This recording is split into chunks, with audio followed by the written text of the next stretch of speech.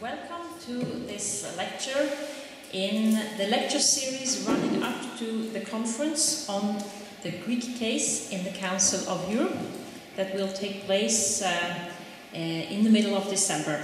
And by the way, of course, we hope to see you all there. The lecture series and the conference are co-organized by the three Scandinavian institutes, the Norwegian, the Swedish and the Danish, and the Dutch Institute and the Marangopoulos Foundation for Human Rights. When joining our strengths this way, we can have interesting lecturers from all the different countries. So tonight, this lecture is hosted by the Norwegian Institute in particular. So our speaker is a professor from Norway, namely Siri Gloppen. And she will speak on this topic in pursuit of international accountability for human rights violations 50 years after the Greek case. And it is because of the 50th anniversary that we are doing this whole thing this autumn. Siri Gloppen is a political scientist. She is currently professor of comparative politics at the University of Bergen in Norway, which is, by the way, also the university to which the Norwegian Institute now belongs. She is also director of a center run jointly by the University of Bergen and the Christian Michelsen Institute, namely a center there for specialized in law and social transformation. She is also a board member of a Norwegian foundation, Rafto Foundation for Human Rights, and she has served as chair for the Rafto Prize Committee, the Human Rights Prize. And she's also a board member in Amnesty International Norway. With a research focus in the intersection between law and politics, her work spans across many fields: legal mobilization and the role of courts in social transformation, democratization and institutionalization of accountability structures, constitution making, election processes, human rights, transnational justice and reconciliation. Her main empirical focus is Southern and Eastern Africa, but she has also worked on abortion rights in Latin America and more generally on female judges in fragile states, and much more. So, without any further lecturing, I will give the floor to Siri. Welcome.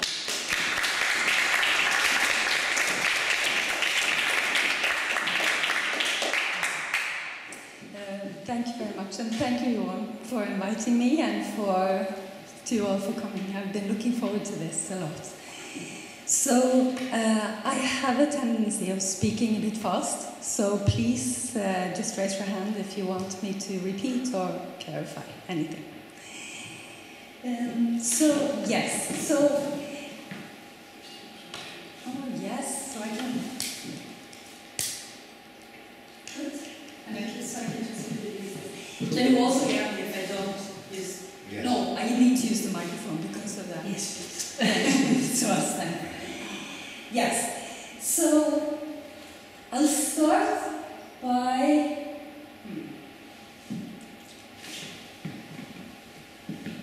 I think I'll just use this. Is it working? Sure. No. So, but that's not a problem because... Yeah. Yes, it works. So I thought I would take you through a bit of a journey today. So I'll start by, just as academics do, clarifying a little bit on the concepts of international accountability and also what I will call lawfare, which is the use of law as political tool and political arenas to advance different causes, and I'll come back to that. I will then go a little bit more into the Greek case, which I'm sure most of you have heard about before, but I still want to go through it to sort of show the interaction of law and politics in that particular case. I'll then say a little bit about what has happened since, in terms of using international law in courts and tribunals to hold perpetrators accountable for human rights violations. I'll say a bit about the criticism in particular, but also the praise for these efforts. And then I'll go into some areas where that has been that are quite sort of current areas, some of the areas in which this play out, and then end by saying something about sort of some of the challenges ahead. So, I think we sometimes think of law as something very different from politics. We think about decisions that are made, that are legal, as objective in some way and different and not political. But if we think about international law and the history of international law, the main, and also domestically, but if we think about it in terms of international law, the main impetus, the main driver is that through international law and through international dispute resolution, we can prevent war. It's trying to channel conflicts, political conflicts, conflict into different and less violent arenas. So it is in that sense, it's inherently political. It's a way to solve political disputes, and the fact that they are done through law don't take away all the politics of the decisions, but it transforms it in some way. But it's important to remember. And that what we try to do is to take some areas out of the day-to-day politics. Political decisions are made to take out some areas because it's necessary to have some rules of the game that are not disputed all the time, that we can play by, that creates expectations, because we need to resolve disputes in countries and between countries. And part of this is that we decide politically that there are certain values that are so important that they need to be safeguarded, that we can agree on are so important that they need to be safeguarded, and human rights are among these. And what is important is that most of the international human rights system that we know today has its roots first after the First World War and then after the Second World War. And it's the gross human rights violations in these wars that pushed the countries to agree that these norms would be, so as it were, taken out in politics. But it's still, the legal sociologists would say that law is frozen power. It's taken out, but it's decided. It's power that can decide that this is law. And although you can have philosophical justifications of human rights to show that it has a sort of philosophical foundation, it has a foundation in many religions, so it's not only politics, but it still requires a political decision to make it into an international legal system. So that's important to remember. But still, when we make this system, we say that something is law. We say something is a legal domain, and it's not all in play in all political decisions. We need sort of the long term that making them into law and long term can provide. At the same time, by doing that, we also create a different political arena. We can use different groups, can use the law in order to advance different goals. And these goals, sometimes we call this lawfare, that you play, you do, it's in a way war by legal means. Sometimes it's used for military purposes, but it can also be used for a lot of social purposes. And sometimes if you say that it's lawfare, some would say that you also say that it's illegitimate. But that's not the case. It can be done it can be lawfare regardless of whether you agree on the goal or disagree on the goal. The characteristic is just that you use the law, either legislation, pushing for different types of legislation, doing advocacy for new laws, go to court with court cases of different kinds to push for a political goal, or you can use human rights rhetoric in different types of fora in order to push for new policies or a political decision, or push, as in this case, the country to do something that it wouldn't otherwise do. That you could have used other political means or military means to achieve, but you choose to use the law. So that's what I'll talk about as the international human rights lawfare in this sense. And that brings us to the Greek case. And most of what I'm going to say now is from an article by Beckett from 1970, James Beckett, and some of you might have read it. It's particularly interesting because it's written at the very same time. This was the report to the American Bar Association that was written at the same time. So it's sort of it's in a way a time-witness account of the story that I find particularly interesting. And I recommend you all to read it. It's very enjoyable. It's an enjoyable and easy read. Of course, the background was the coup d'etat in 1967.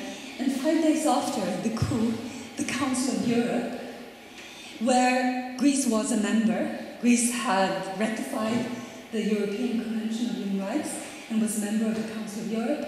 And the Consultative Assembly of the Council of Europe called for restoration of the constitution and parliamentary democracy in Greece, which of course did not happen.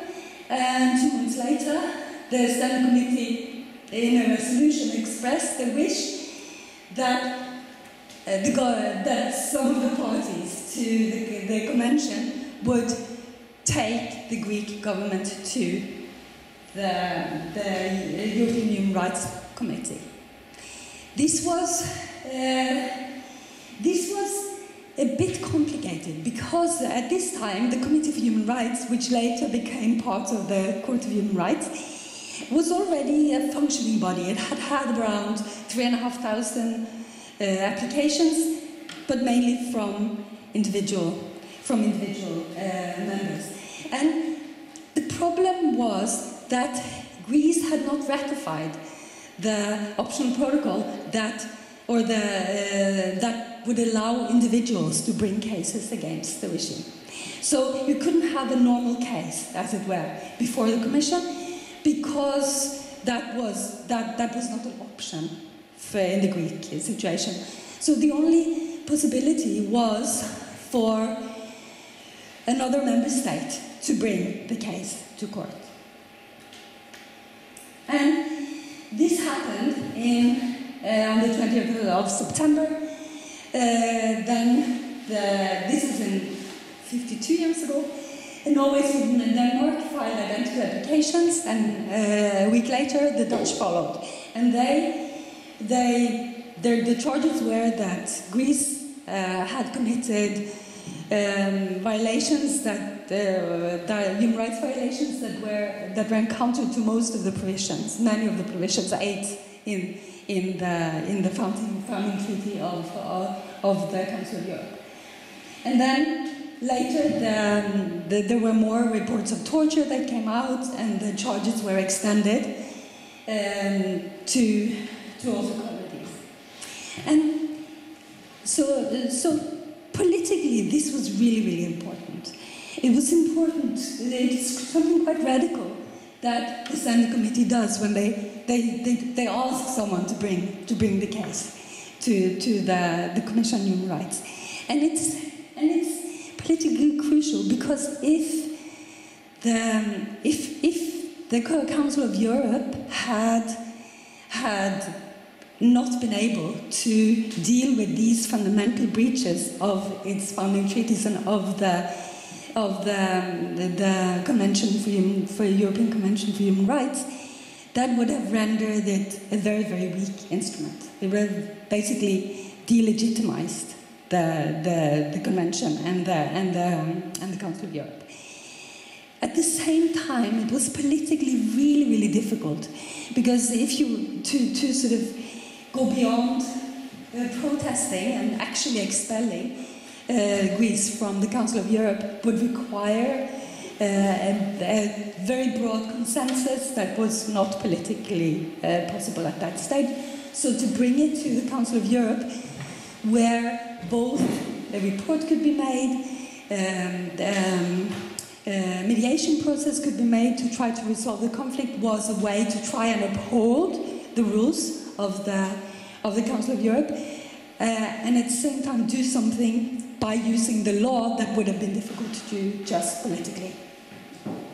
And so it was politically crucial, and it was potentially costly for these countries.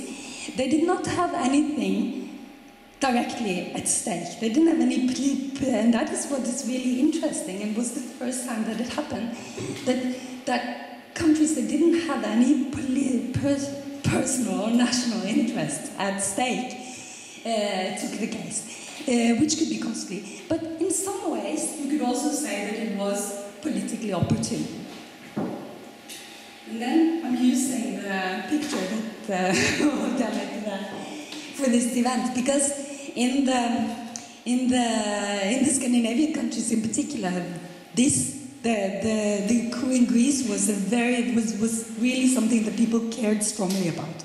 There was an uproar, there was a demand that the government should do something, and that that Europe should do something. So there was also possibly, you could argue, political gain to be made domestically in these countries by showing courage and stepping forward. And that's also interesting, because it also sort of shows that there are political dynamics at many levels that are important when something like this happens.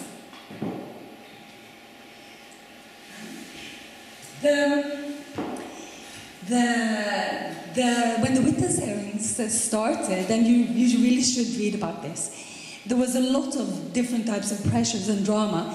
One of the things that happened was that two of the witnesses brought by the Greek government, they jumped ship, and they went to the Norwegian Commission and said they would testify against Greece.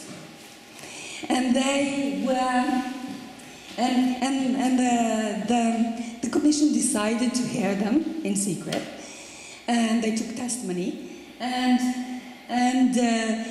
then sometime later they jumped ship again, and they ended up with the Greek embassy in Sweden claiming that Jens Evans, the Norwegian head of the delegation, that had basically kidnapped them and forced them into testifying. And they wanted to change their statements, but before. But then the commission said that then they would have to be in total secret, so none of the parties, not even the Greek government, could be there to listen to what they said, and then it never happened. They despaired and went back to Greece. So you could just sense some of the political drama around this. And there was also a lot of political, very strong differences in political views of what was the best thing to do, whether to expel Greece or to keep them in, and particularly the Americans didn't want to expel Greece from the Council of Europe, and there was at that time a lot of pressure on the different countries to withdraw the case.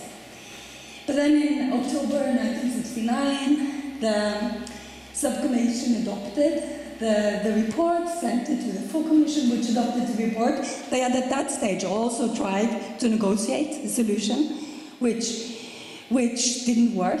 They managed to, the Scandinavians would not accept anything beyond stopping torture. The Greek accepted that the Red Cross could come and investigate. But what really didn't, where it really stopped was on the setting of a date for elections. So it went into the full commission and was sent to the foreign ministers of the member states. And this was a secret report. And as I said, there was a lot of political wrangling at this time. And you can see this. This is what we always hear in a lot of conflicts now. Some say it's better to just expel, you deter others, but you also make it easier for the opposition in Greece to take power. Others say, no, we need to keep them in, we need to be able to continue dialogue, we need to influence them to make the regime more liberal. As I said, the US tried to keep them in, but then the report was leaked to the press. And that changed the game. When you had the headlines in the British papers, you had reports of torture which were already in the press, but when the Commission of Europe report said that there was systemic torture, that really changed the game, and it was very difficult for the Council of Europe not to vote for expelling Greece. But before they could do that, Greece walked out and denounced the European Convention on Human Rights. So this is a story of law, of using the law, but it's also a story that shows how important the political dynamics around it is. So this could not have been done without the legal mechanisms. The report of the Council of Europe, the role of the Council of Europe, of being a court, even though it's a commission and only could issue advisory opinions, of having this judicial authority, of laying out evidence in a very clear way, of having this report that was very difficult to find faults with, was crucial in order to do the political decision, but it wasn't probably not have been enough if you didn't have the other political dynamics, the other game that was played in different arenas, in other arenas, in this case in the press. So, as I said already, what was central? This was not the first case of having having states go against each other in international courts. That had happened before. Actually, Greece had brought a case against Britain over Cyprus in the Commission on Human Rights. And it had happened in the Court of Justice, but what was new was that Norway, Sweden, Denmark and the Netherlands, they did not have a stake. They took the case to the Council of Europe based on what they saw as a common obligation to human rights. So in that sense, it was a first. And in the 50 years since, there has been an explosion of different cases of all kinds. Particularly, there has been an explosion in different courts and tribunals that cases can be brought to. A lot of cases, a lot of different courts and tribunals have human rights as part of their jurisdiction. There are also a lot of cases that are brought in particularly by individuals, both the European Court of Human Rights, the Inter-American Court of Human Rights, and also some committees like the Committee Against Discrimination Against Women, Child Rights Commission, the Human Rights Commission for People with Disability. They take cases from individuals and make pronunciations on them regarding human rights. So there are a lot of different places where individuals can go. So that is the big amount of the cases that are taken to international courts, and they're important in different ways, and I'll come back to that. But there are also many new ways in which individuals states can bring cases to international courts and bodies against other states over human rights violations. And this includes cases of where they take individual leaders to account. So it's not only about governments, as in the Greek case, but it is about individual members of those governments, or in the individual state officials. And the most important body for doing that is the Individual Criminal Court from 2002, and also and the previous ad hoc tribunals for Rwanda and the former Yugoslavia, and some special courts for different countries. So this is also about the international community and different countries taking individual leaders of members of government to court.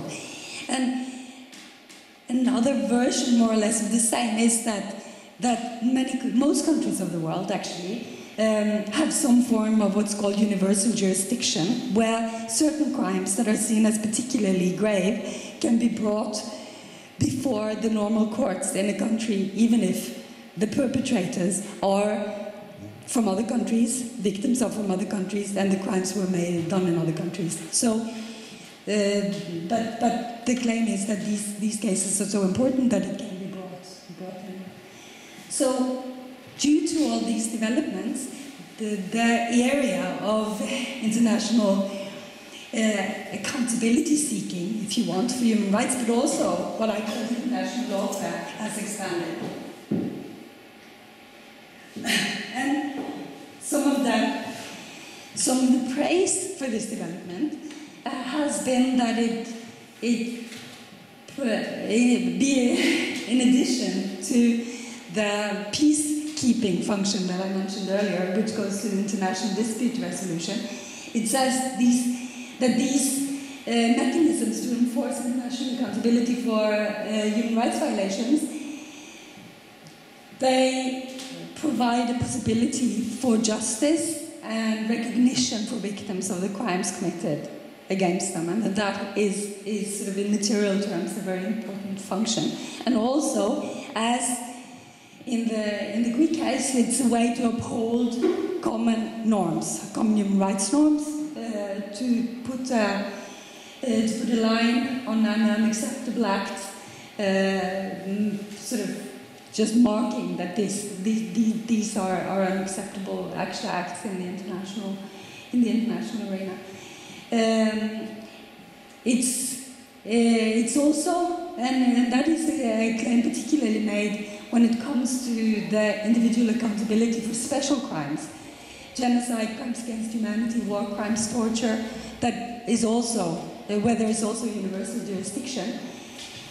It is that this is a way to deter future perpetrators. If leaders of the government can be held accountable, criminally accountable, for violations by the international society, that can deter others. In addition, and that's what I marked with red, there is this part of the praise is also about the political function that this plays, that it is international courts, not least in individual cases, is an arena that can make it possible for human rights reform actors in different countries, actors who are concerned with human rights and the rule of law, to get the case to an international body and then get leverage, push for reform in their country via the courts, via shaming the government internationally. So the political function is also what is sometimes strongly praised and seen as important. Then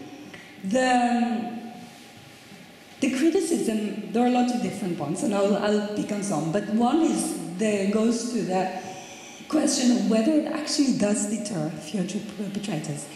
The deterrence in criminology is often questioned. Usually, many criminologists would say that those who are deterred are usually those who would not commit the crime anyway. That deterrence is overrated.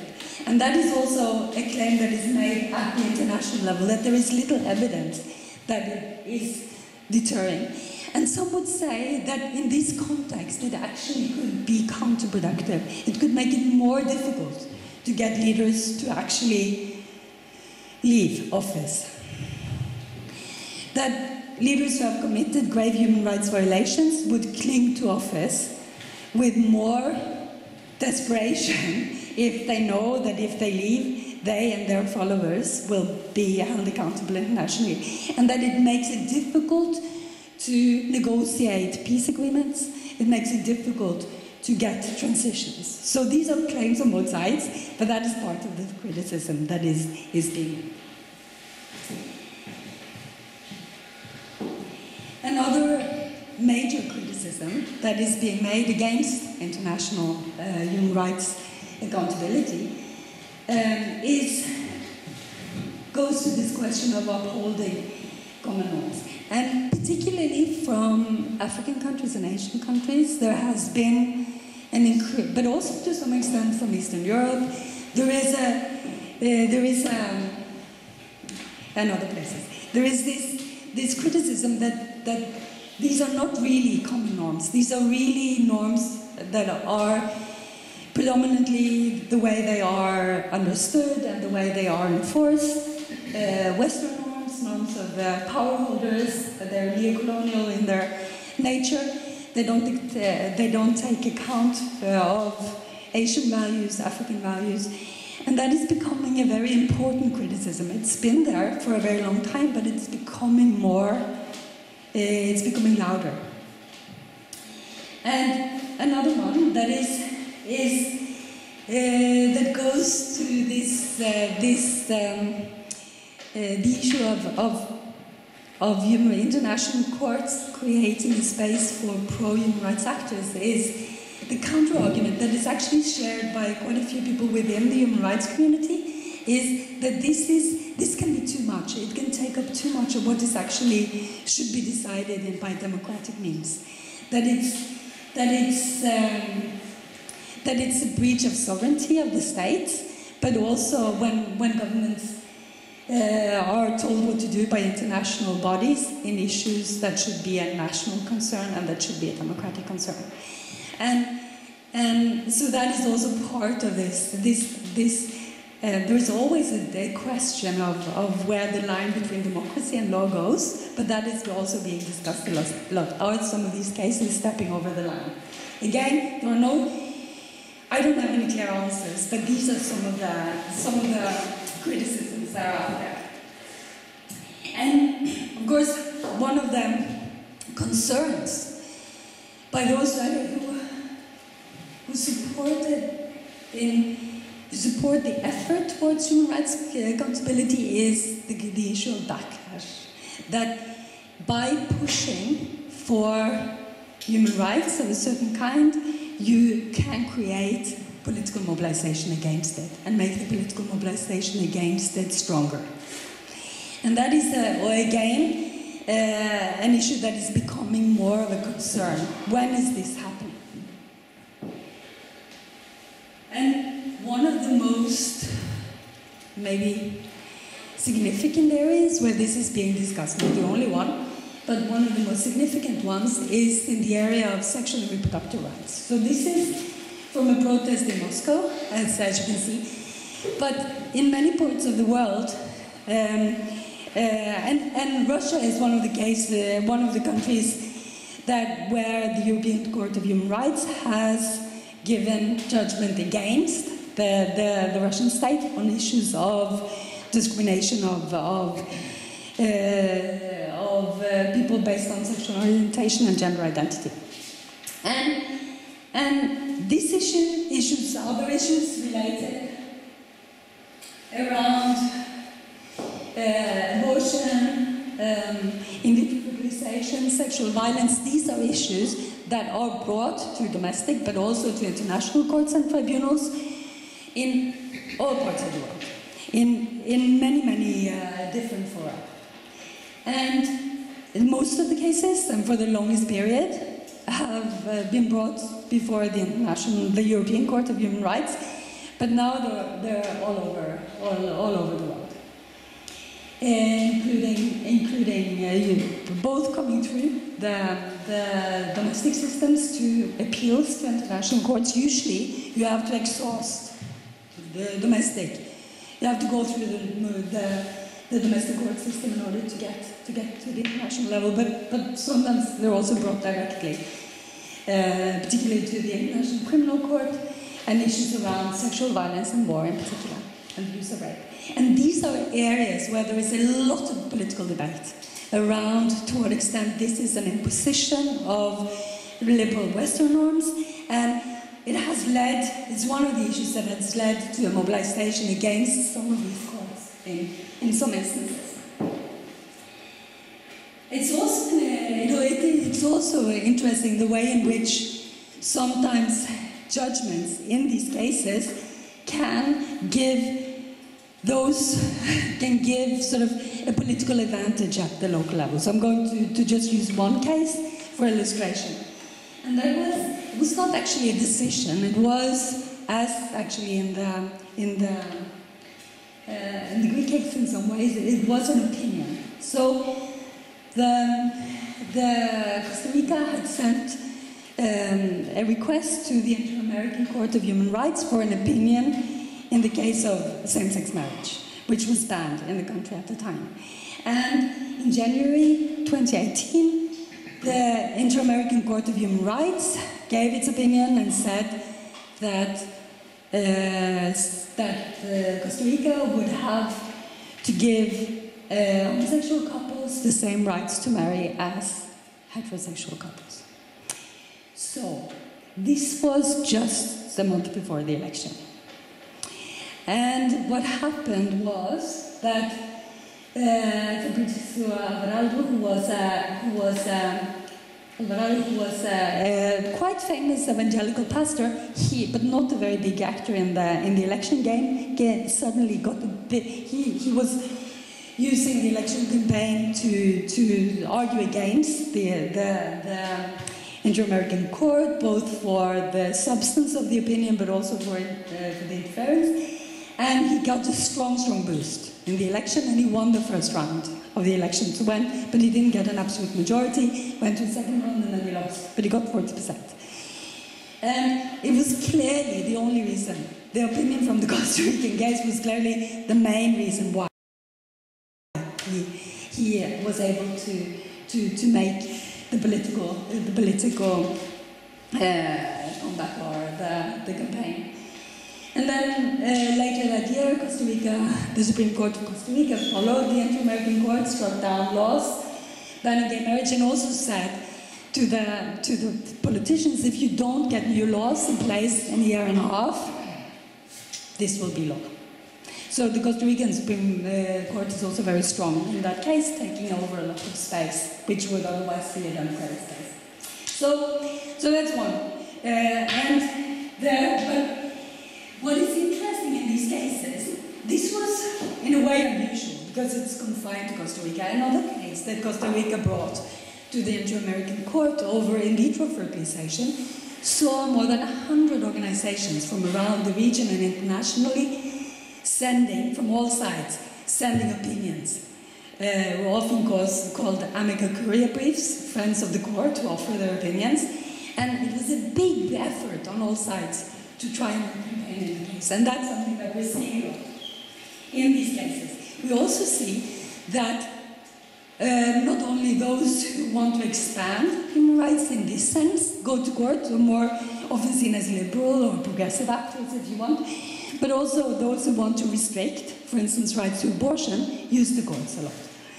And one of the things that we're seeing is, and that also regards the Scandinavian countries, is that, do you know what conscientious objection? In Norwegian it would be reservasjonsrett, the right not to participate in abortions or other actions that you don't want to participate in for reasons of your conscience or religious reasons. This case, there is a case before the European Court of Human Rights now where a midwife in Sweden went to the court to complain against Sweden that her right to conscientious objection was violated. The case is not decided, but what is interesting, and one of the reasons why I wanted to show it for illustration now, is that it's supported by Alliance Defending Freedom International, which is involved in many of these cases on the more conservative side. It's originally an US-based organization, but it has offices in Europe, and it collaborates with a lot of other organizations in Europe, both politically and more sort of NGOs and legal based. And what they're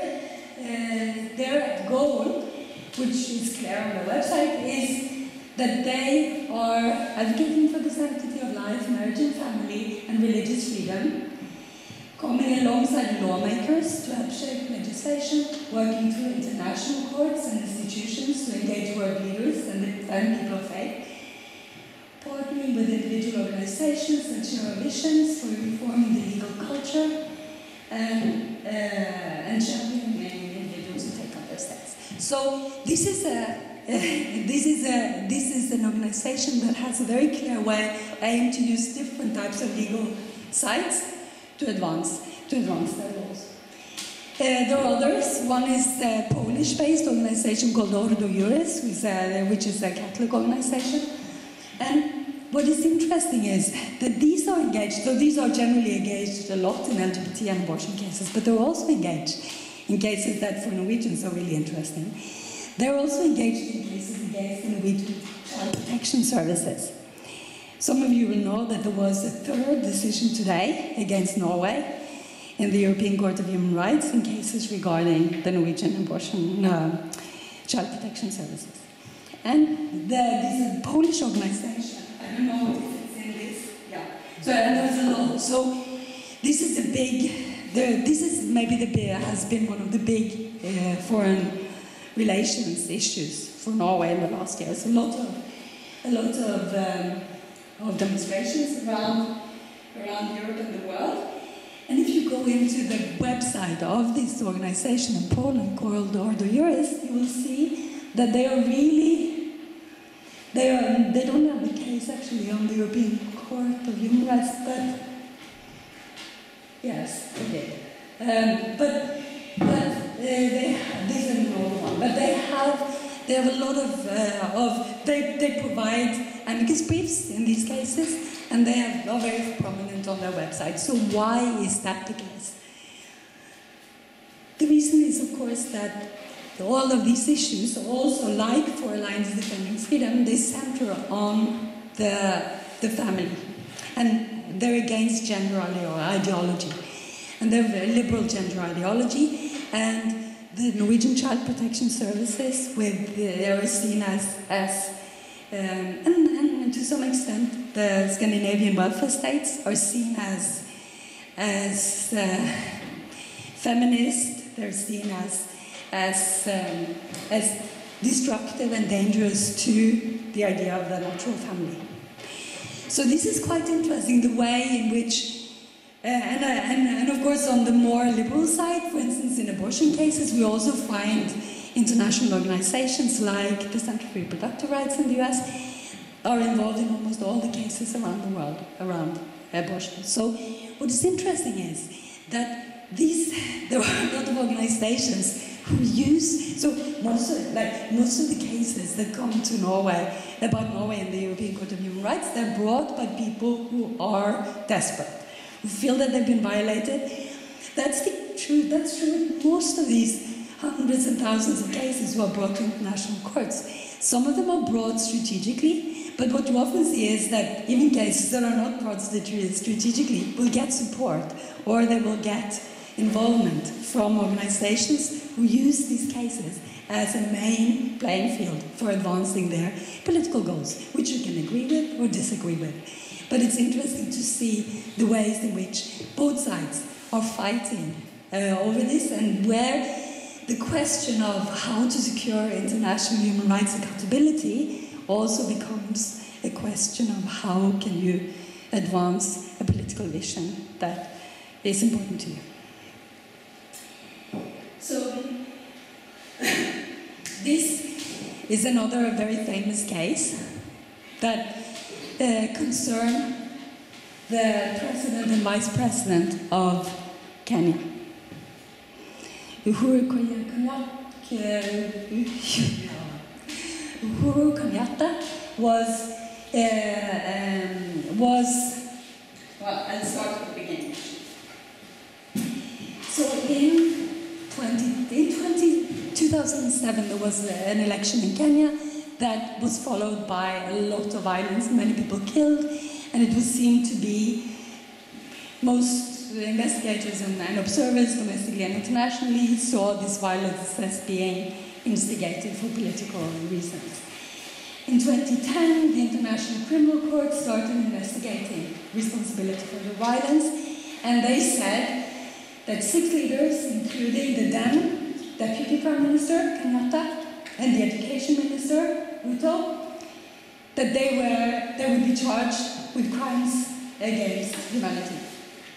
Then, what happens a year later? Kenyatta, who is charged with crimes against humanity, wins the election. With Ruto, who was his opponent, but then, because they were on different sides in the 2007 election, but he is then vice president. So the two of the most prominent people charged by the ICC uses it in the election campaign. They argue against international interference in the election campaign. And that is, they use it for their gain and they win the election. Which of course is problematic for the International Criminal Court, because then they clearly have a democratic mandate and it creates a political problem. But they continue with very complicated and problematic hearings and witness collections. Kenya's National Assembly voted to leave, or gave their indication that they would leave the ICC. The trial of Ruto began also later in 2013. In December of 2014, the charges against Kenyatta were dropped by the ICC. And in 2016, the charges against Ruto was dropped. So this was a really, really big disappointment for the International Criminal Court, a big setback for international justice. And part of the reasons why they were dropped was that there was so much interference with the witness collection that they weren't able to make a case. They also, after they tried to arrest in South Africa the Sudanese president, who was also charged by the ICC, the African Union encouraged its members to withdraw from the ICC. And since several African and Asian countries have withdrawn or has indicated that they will do so. So this is maybe the clearest case where you see that this is really that the international courts can't really do things unless they have a political backing. It's a difficult game to play, and for the International Criminal Court, of course, the biggest problem is that the big countries like the US, China, India, Russia, the big perpetrators in many ways of war crimes, they are not even part of the jurisdiction of the court, so they can't they can't be brought before them, and it is a very difficult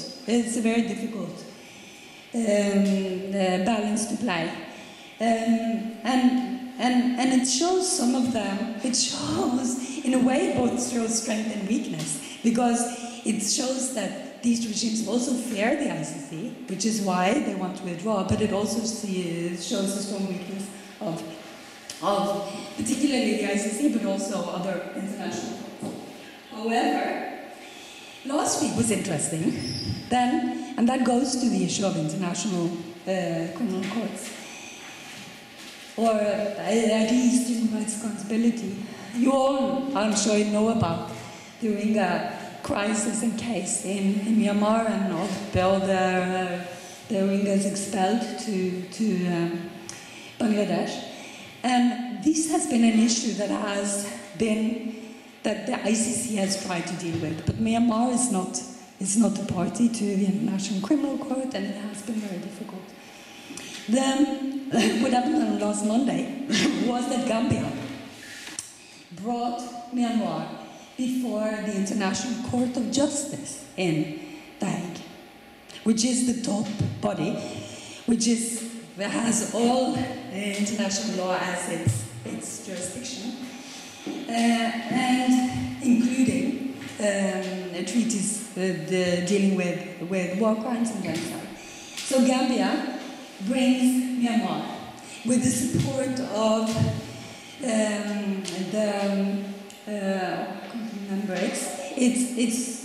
a body of Muslim, a coalition of Muslim countries, bringing this case to the International Court of Justice. Which is really interesting and a new turn, because that's the first war crimes case of this kind before the International Court of Justice. On Wednesday, 2 days later, a case was brought against the military and civil leadership of Argentina, including Aung San Suu Kyi, under the universal jurisdiction. For a range of crimes, but not genocide, because it's not part of the Argentinian law. But the same week we have the case in Gambia, bringing Myanmar before the International Criminal Court, and we have the leadership brought before the courts in Argentina.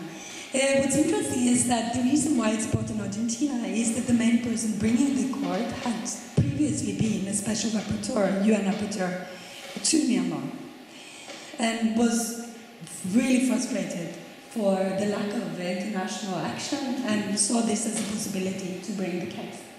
And then on Thursday, the International Criminal Court approved a full investigation. They decided that since Bangladesh was a member, and most of the refugees were in Bangladesh, a lot of the crimes could be investigated within their jurisdiction. So I think last week brought a lot of new perspectives and a lot of new actors into this field of international accountability for grave human rights violations. And of course it's early to see what will happen with these cases, but at least it's very interesting. It's very interesting to us. So of course, from what I've said now, it's not a big surprise that, of course, there are challenges ahead, and I think so. I'm not sure. I mean, at least in some parts of the world, there is a dwindling support for human rights and international courts. More generally, it doesn't have sort of the strong push. Political force that we've seen, but of course it's still very, very substantial. But that is a worry, I think, for most people who are concerned.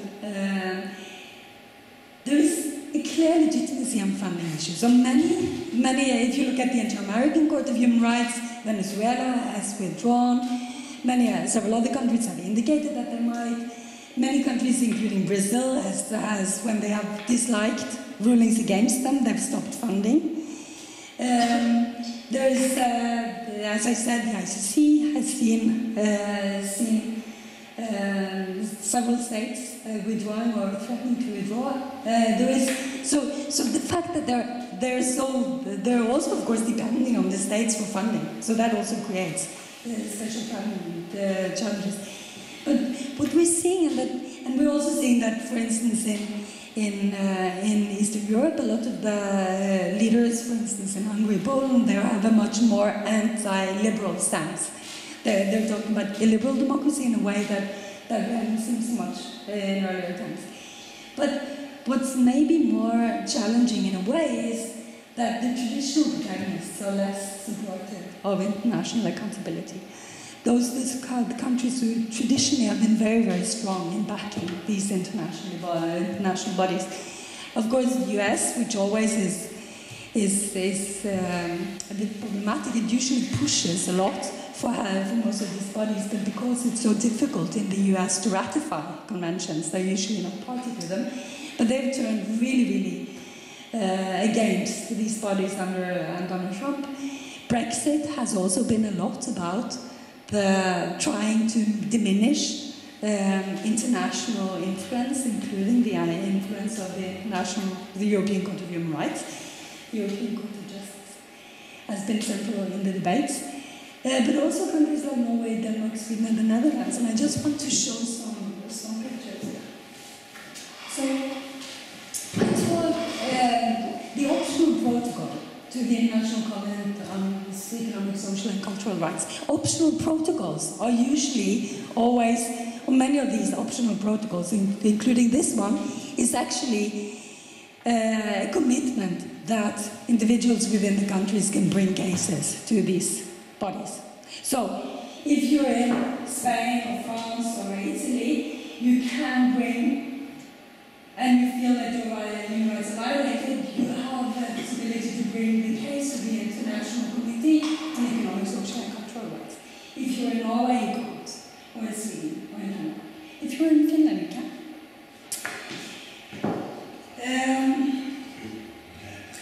If you are, this is the optional protocol for the Convention on the Rights of the Child. And that is the same. That's the same. So these are the blue countries. Dark blue countries, then children who feel that their rights are violated can bring their case to the Committee on the Rights of the Child. So if you're in Denmark, you can. If you're in Finland, you can. If you're in Norway, Sweden or the Netherlands, you can't.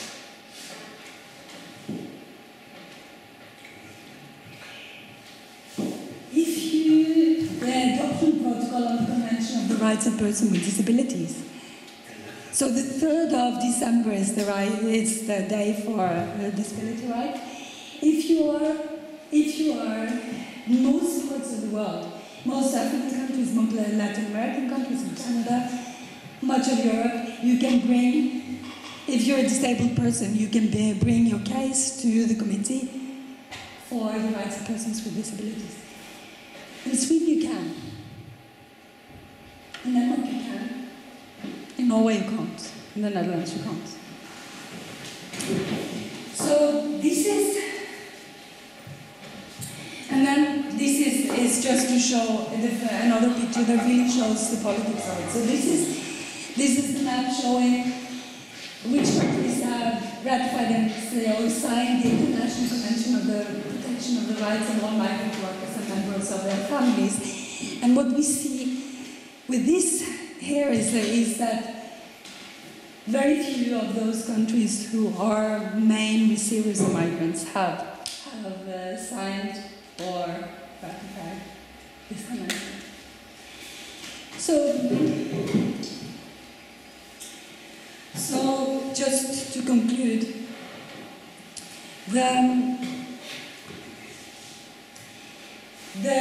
it is a concern when countries like Norway and Sweden and Denmark and the Netherlands, who have traditionally been pushing for international human rights accountability, are withdrawing from. So they're signing the conventions, but they're saying not for us. We don't want to subject ourselves to this international accountability. That is a problem. It's not necessarily so much a problem for the individuals in the countries, because there are other mechanisms that can be used in many cases. Many of these cases can be taken to the European Court of Human Rights. But it is a problem for the project of international human rights accountability. If countries like the Scandinavian countries are saying we don't really, thank you, but thank you. So that is a problem. That is maybe as much a problem adding to the legitimacy issue and the funding issue. But what we do see, as we saw last week, is that there are new actors who are using these and who are taking lead. Gambia is interesting. There's also a Gambian prosecutor at the International Criminal Court. So they're actually very involved in the case. There are other actors taking lead, which is interesting. And also, there are new issues that are being subject to international lawfare. And I think maybe one of the most interesting ones is the climate change cases that are being taken to different courts. Because these are issues that are so difficult to handle politically. They're so difficult to handle at the state level. There is so much need of international accountability. And that is also, and I think that to recognize that these are, of course, arenas for politics, but they are arenas for politics that are different, that are taking more long-term views of what politics is, and that also are forums where arguments are heard in a different way, where science can be put to and different types of evidence can be put to the judges as part of the argument and part of the decision, makes the political balance of power different, and it makes sort of the potential for making different types of decisions. So that is what I'm maybe hoping, because there is so much need for international for accountability in these cases. But that is also where I believe that the international accountability can continue to be very important in the future. So thank you.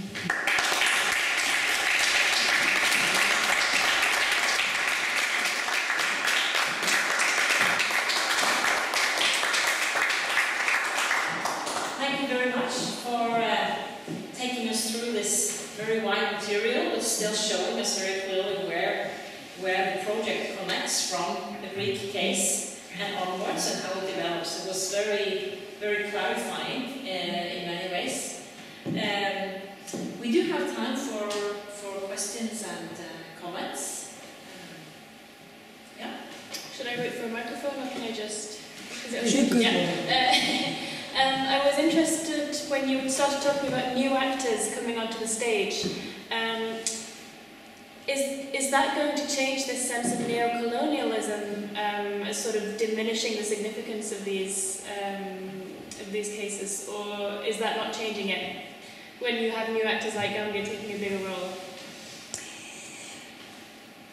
That's a very interesting question. It's a very, very good question, and of course, it remains to be seen. I think there has. So I put it a bit in black and white. There are a lot of African actors who have been very supportive of, and Asian and Latin American, who have been very supportive of these international courts and tribunals for a long time.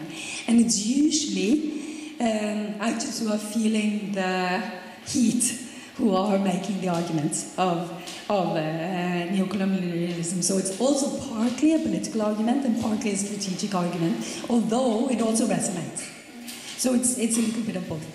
But I do think it is, and that's one of the reasons why I put it up. I think that the more varied actors who are finding these fora useful for pursuing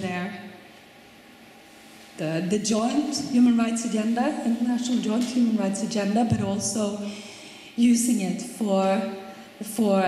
as arenas that are useful for them. I think that is necessary if it's going to. I mean, if you want to be a world court, that is definitely what needs to be done. So yes, I think it is.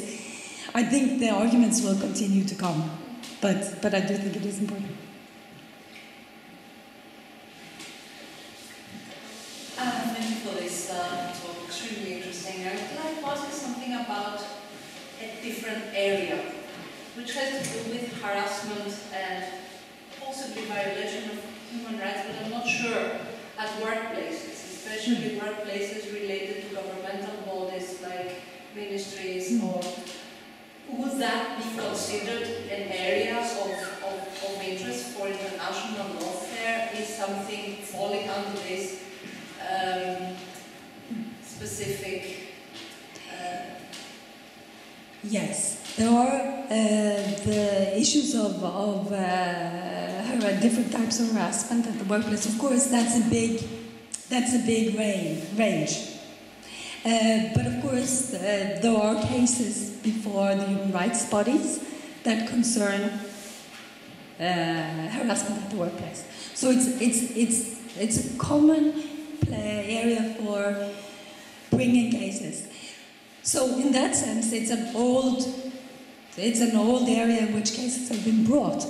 But it is also, and I think maybe that's what you were asking about, it's also becoming increasingly the whole issue of gender-based violence, particularly, is becoming an issue that is also part of this lawfare field that I was talking about, around sexual and reproductive rights. That particularly actors who are trying to combat what they see as gender ideology are also taking on gender-based violence as something that should not either be part of the privacy of the family or not be seen as gender-based. That should be reframed and rephrased. So that is also part of it. It has not been, I don't think that we are seeing sort of the big, particularly on the pro-sexual reproductive rights side, I'm not sure that we're seeing a big agenda emerging in this field that is international in that sense. But it is definitely part of the field.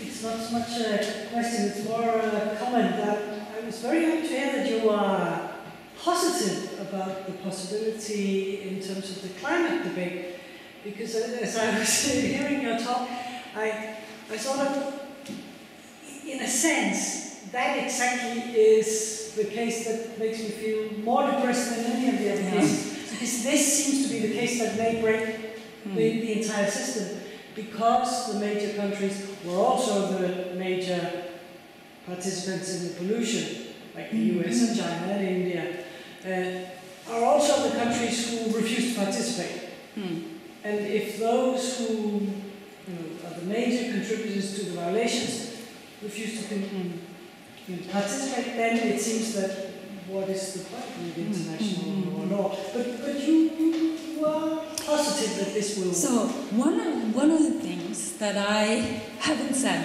that is sort of an important driver, maybe I indicated, but that is an important driver of international lawfare is public attention. And I think one of the reasons why we saw these court cases from the Gambia and from Argentina is not necessarily because Argentina don't think that they will be able to get extradited, the leaders from Myanmar and Aung San Suu Kyi, but they want to make a moral case, but they also want to get attention back on the issue, which they feel are dwindling. And I think one of the reasons why it's attractive arenas is that it is a way of not only getting attention, but also really getting detailed attention to the problem and the possible solutions. And I think so I think that's one of the reasons why I think it is important in an area where there is so much misinformation, but also so many political issues engaged. And we are seeing, so there is not one international court for climate change, but there are climate change cases across a lot of different international court and treaties and domestically. And for now, most domestically, because they're working their way. But I think that there are a lot of cases that are not necessarily against the companies. There are some. But there are also cases that, most of the cases that win in the courts are against states for failure to regulate and for failure to protect future generations and also their own populations. So I don't think that international courts can solve the issue of climate change, but I think that international courts and domestic courts, but international courts can be part of a way of bringing climate policies forward, and an important part of it. And I think that is one of the areas where we're seeing a lot of innovation in terms of the types of remedies that are given and the types of cases that are being brought, and they are getting a lot of attention. So it's very interesting. These are domestic level decisions, but when in Colombia and in India, when rivers are given status as persons, and governments are ordered to protect the rights of the river or the Amazon more than they do, that's a way of saying, okay, companies can be persons, rivers can also be persons. We need to sort of find a way to make a balance. That's interesting. When in New York, in one of the cases brought in New York now, one of the court accepted that one of to accept and advocate, one of the parties would speak on behalf of future generations. So future generations were brought in as parties to the case. It's very, very interesting. It's a very innovative and interesting way of dealing with issues that are really, really difficult politically.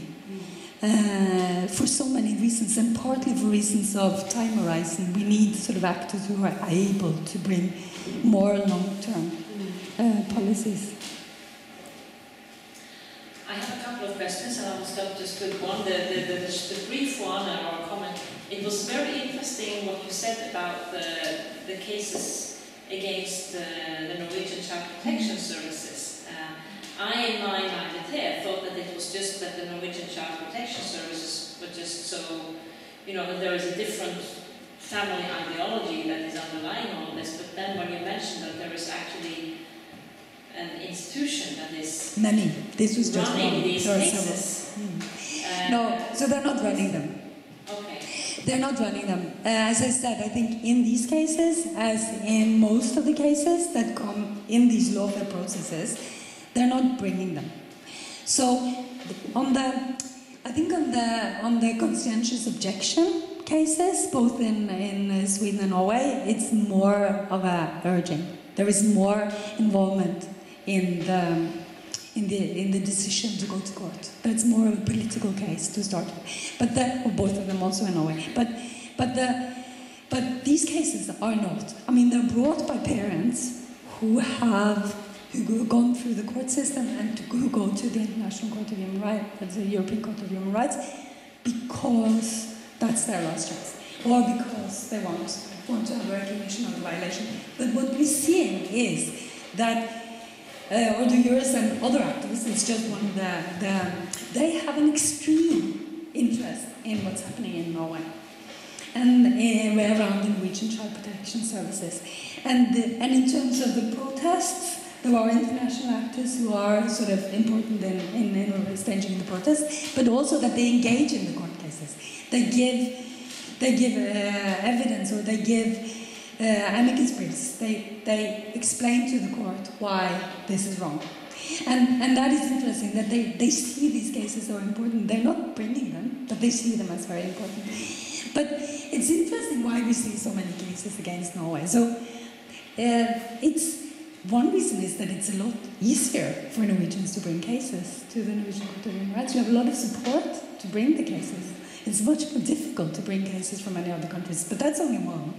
Of course, it's also because if you get one and that's successful, there will be more. That's something that we often see. And there is also quite a movement in Norway against the child protection services. And of course, there has been an increase, for instance, in removals from families in Norway. So there are also that is also one of the reasons that probably the child protection services in Norway will be better for what's happening in the courts. But it's a complex phenomenon. But what is, and I'm not saying that these are sort of only political processes, but what I'm saying is that it's also that. And it's also sort of a more European and global, actually, process that we're seeing. Or not seeing, but that is there. I have another reflection, and this is, well, maybe we will discuss this afterwards, whether how to take it further afterwards. But I was interested in your presentation of the Greek case, because first this is Beckett. He is actually coming to Athens. Yes, it is amazing. So, from everything you have said, I think, it will be interesting to hear him in person. Even more interesting. We knew it would be interesting, but but your presentation of the timeline here was interesting also for another reason, because there was a certain Minister of Justice who was part of the Junta originally, who was a professor of law at the faculty here in Athens, and he resigned after approximately 2 months.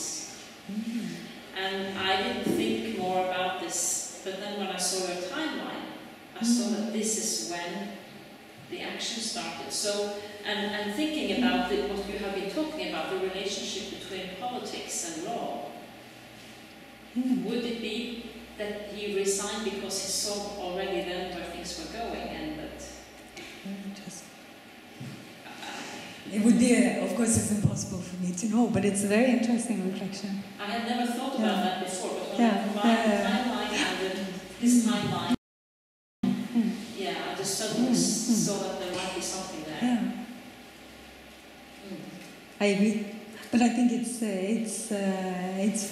really fascinating that Beckett is coming. It's something to look into. Yeah, absolutely.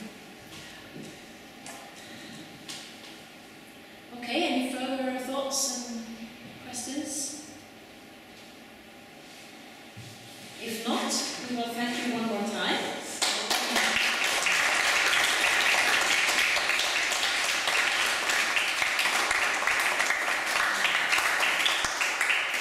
Thank you for taking the trip all the way from Norway. For the invitation.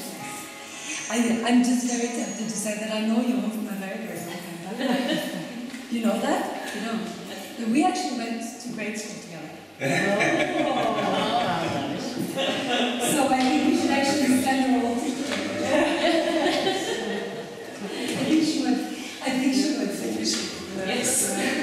It's a funny coincidence. Okay. Now this is the last lecture in the series. Yes. So the next event will be the conference proper, and the opening is on the 13th or Willem? Is it the 12th or the 13th? The conference starts. On the 12th. 12. Yeah. I You're will. saying you.